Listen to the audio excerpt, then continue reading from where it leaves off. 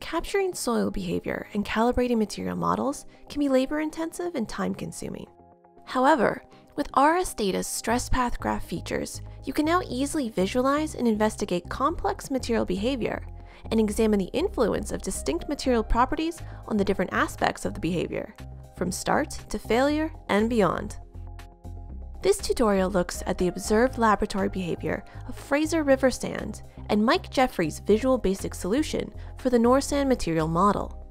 These two will be compared with the simulation results from the Norsand constitutive model in RSData. To begin this tutorial, go to the Norsand Fraser River Sand folder located in your Tutorials folder, and open the Norsand Fraser River Excel file. In the Excel spreadsheet, you'll see the comparison between the experimental data and simulation results using Norsand material model. The material properties and test simulation setup are displayed next to the graphs. The Excel file includes the visual basic code for the Norsand material model. Now launch the RSData program. Select Blank Project for the project template. For this tutorial, you'll be looking at the stress path graphs, so make sure to select the Stress Path Graph tab at the bottom of the program. On the left side of the program, you'll see the visibility tree. Your new project begins with a default material. Select the material, then name the material Fraser River Sand using the field provided in the Properties pane.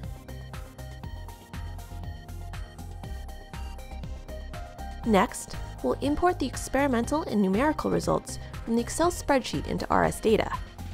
To do this, select Stress Path, Define Stress Path in the menu, or click on the Define Stress Path icon from the toolbar.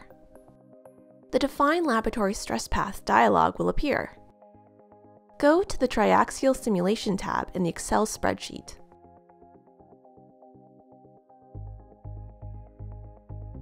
You will see the axial strain and axial stress for the RSData Experiment tab. Notice that the first initial axial stress is 393.32. Now go back to RSData and fill in the required data for defining the laboratory stress paths. For name, enter lab.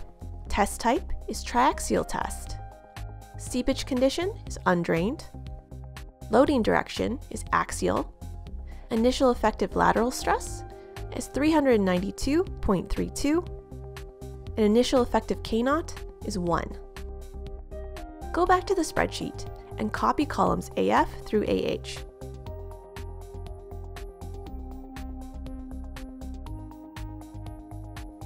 Go back to RSData and paste the data to the table by selecting the Paste option. This will be the lab data. Next, we'll import the Visual Basic solution for the Norsand material model from the spreadsheet. Add another dataset by clicking on the plus icon.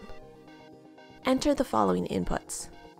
Name is MJ, test type is triaxial test, seepage condition is undrained, loading direction is axial, initial effective lateral stress is 395, and an initial effective K0 is 1. Go back to the spreadsheet and select columns AB to AD and copy all the data until the end of the columns.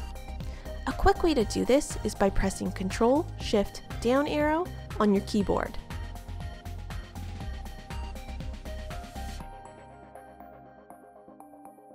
Return to the RSData dialog and paste the data to the table by selecting the Paste option. Click OK. Now that you have stress paths imported from the spreadsheet, assign or add them to the material defined in RSData. To do this, select the Apply Stress Path icon. Select both the stress paths we previously defined, then click OK. You should now be able to see the two plots, lab and MJ, on the graphs. With the stress paths defined for the material, now you can define the material constitutive model.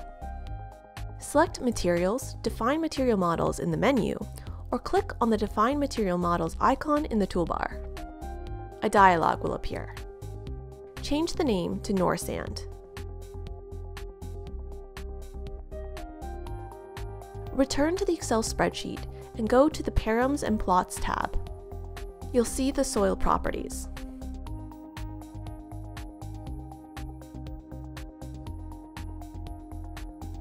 Return to RSData and enter the following parameters from the Excel spreadsheet in the Strength tab. For failure criterion, select Norsand. Critical friction ratio, 1.47. We'll leave lambda as 0.06. Plastic hardening modulus as 75. Dilation coefficient as 3.2. Volumetric coupling coefficient will change to 0.5. Change in hardening modulus will change to 400. Initial state parameter stays as negative 0.025. Gamma stays at 1.2. Initial consolidation condition is OCR. OCR is 1.1. Then we'll check the box for cap softening and leave the default value for fluid bulk modulus.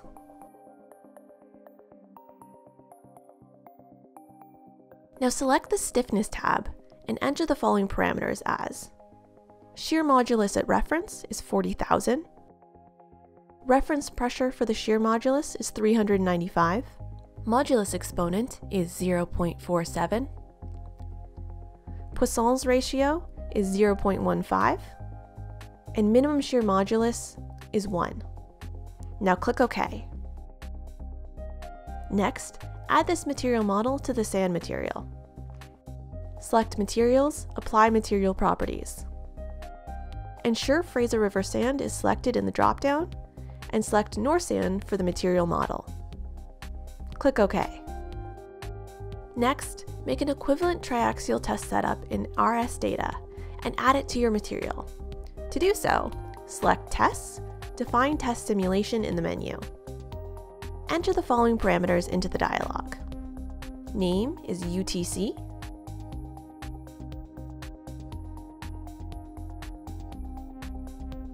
Test type is triaxial test.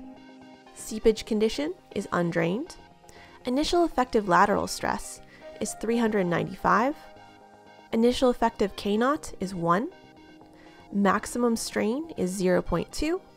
And the number of steps is 4,000.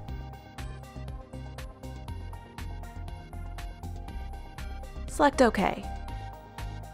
Now select Tests, apply Tests. Make sure Fraser River Sand material and UTC are selected, and then click OK. You'll see that the UTC line is updated in the graph, and that it matches with the experimental and simulation data. Now change the volumetric strain of the y-axis of the top right graph to pore water pressure. We can do this by right-clicking on the graph and selecting Graph Editor. This change is made because for an undrained triaxial test, you don't need to look at volumetric strain. It's more important to see pore water pressure. You can change the graph axis by changing the y-axis to pore water pressure. Click OK, and you can now see how the results are fully matched in all the stress path graphs. Using the Norsand constitutive model, you can easily measure material properties and capture the many aspects of soil behavior over a wide range of density and confining stress. Visit the link in the description below for more tutorials on RSData or to start a free 2-week trial.